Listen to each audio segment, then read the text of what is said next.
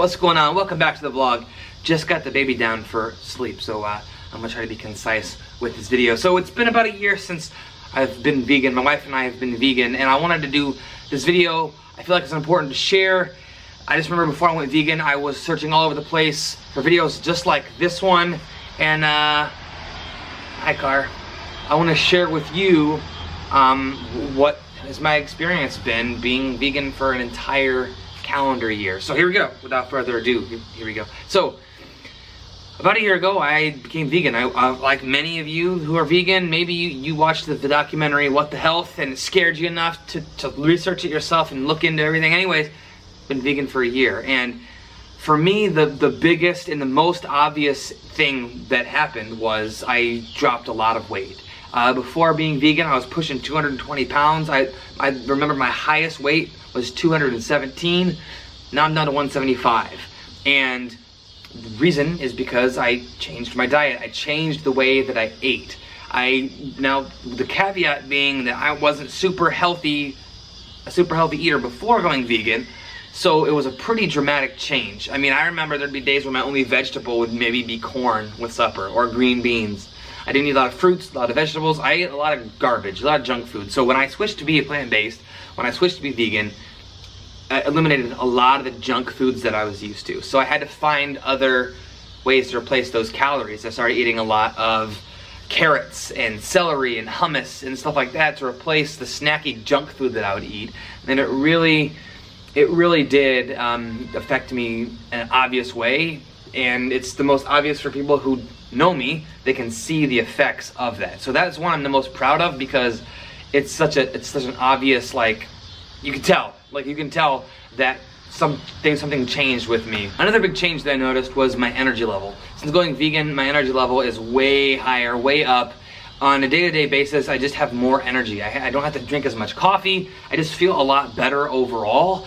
And the reason I think is because the food that I'm eating is calorie rich. Like, it's not empty calories. I don't drink a lot of pop. I don't eat a lot of stuff that doesn't do anything for my body. So the calories that I am putting in my body are working for me, and they're giving me the energy that I need. So with losing weight and having more energy, I just feel overall like a better version of myself. Another interesting thing that's happened since I've been vegan is when I get like a common cold, they don't seem to last as long or be as annoying or as harsh. So I feel like the cold cycle, where you start to feel like you have a cold, then you have a cold, then you have a runny nose for a while. I feel like I skipped a couple of those stages and just kind of just had it for a few days and then it was gone. So my overall immune system seems to be a little bit higher as well. Now I don't know how much that has to do with what I'm not eating meat and dairy, but more what I am eating. Lots of fruits, lots of vegetables, lots of beans, lots of vitamin C through all kinds of stuff that I'm eating. I'm getting a lot of the vitamins. And so when I went vegan, I made sure that I did some research and I figured out how to make sure that I'm getting all the nutrients that I need. So that's a huge part of it. Is you can go vegan by eating Oreos and bananas and french fries and spaghetti every day, but you're not going to be getting all the nutrition that you need. So I did some research and I made sure that I'm getting enough vitamin B12 through supplements, or coconut milk has B12 in it. All the little nutrients I'm trying to get. Now my diet's not perfect, but it's way better than it was. As for my wife Kristen, before she went vegan, she actually had really bad eczema. Her hands would break out really bad, probably 2 or 3 times a year. But since going vegan, she actually hasn't had any eczema. Completely gone, no eczema whatsoever. So that's the physical stuff, which is, I think, the most obvious and the most probably the things that you could probably guess by somebody eating a healthier lifestyle. It's like, oh yeah, go figure, they're gonna feel better and look better. Well, another thing that I wasn't quite prepared for is the psychological aspect of going vegan. A vegan diet is such a huge departure from the regular American diet that when you decide to go vegan, you're going against like your entire culture, most likely. Everybody around you is gonna eat meat and dairy, and everybody around you is gonna constantly be asking why you're not having the meat or why you're not eating the cheese. And you have to answer for it again and again and again, and it does get easier. My family members have backed off a lot with the funny you jokes in the comments. In fact, many of my family members are very supportive, and when we have family get-togethers, they'll make something that we can eat. But the big tip that I have for that, family get-togethers, is make something that you can eat and bring it to share with everybody else, especially if it's like a dessert, because then you can trick people into eating vegan things and they won't even know it. So the psychological aspect of being vegan is you have to deal with being different. You have to be willing to stand out, because it's very hard. I mean, people are going to notice that when you go to a family get together, you have like the relish tray on your plate and that's it. Like it's very obvious, and it's hard to sort of blend in. So if you're going vegan, you have to be okay with standing out and being different, which I'm obviously okay with, but that can be hard for somebody who doesn't really want to be seen or wants to just kind of fly under the radar. You're constantly having to answer for it. So make sure that you have your facts and you have your numbers, and you can explain to somebody why you chose to be vegan, whether or not it was for your health or the environment or for the animals. Have some good reasons behind it. They don't have to agree with your reasons, but have more to say than just I watched a documentary and it convinced me. Have some facts and numbers to back it up, or just simply tell them your belief system and it should back them off. The hardest part about being vegan has been really going out to eat, just because of the lack of restaurants that we have in my area. I live in rural Ohio, and so there's not a lot of options. Now if I lived out in LA or somewhere like that, yeah, I'd probably have a lot more options available to me.